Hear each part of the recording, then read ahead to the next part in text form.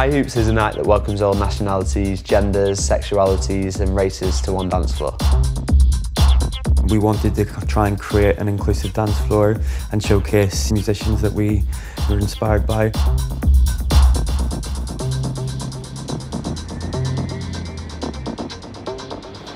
So this is where it all started 4 years ago, in the Roadhouse. Who would have thought that we had like Marcel Jefferson and DJ Sprinkles like both perform here, like for our first event? Yeah, Manchester debut of DJ Sprinkles in here. It's something that like I'll remember forever. It was just listening to her music for years, and my dad. When your dad turned up, going for it on the dance floor behind Marcel Jefferson.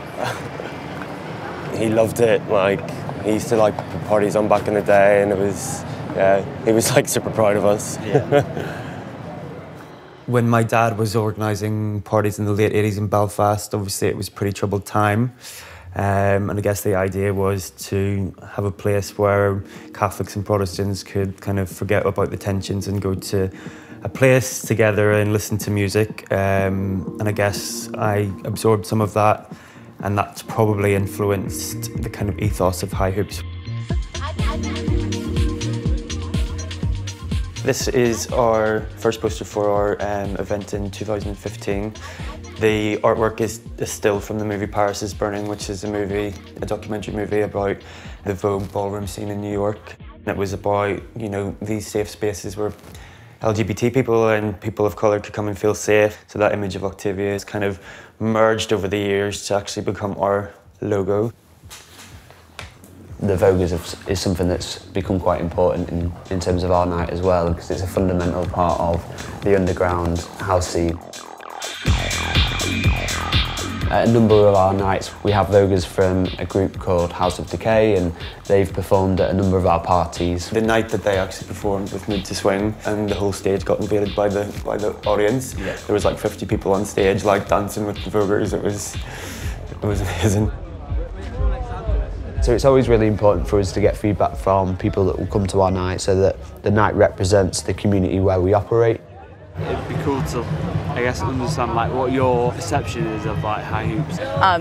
So I think maybe like workshops or something might be like a good thing to think about, and just sort of make connections that way. I think that would be like really special for people. I'm intrigued about that. I think just keeping it with the diversity of bookings and like keep booking people of colour, women. As like a young DJ, it is actually like a pretty massive thing to play for you guys, whereas I feel like a lot of promoters wouldn't take that risk.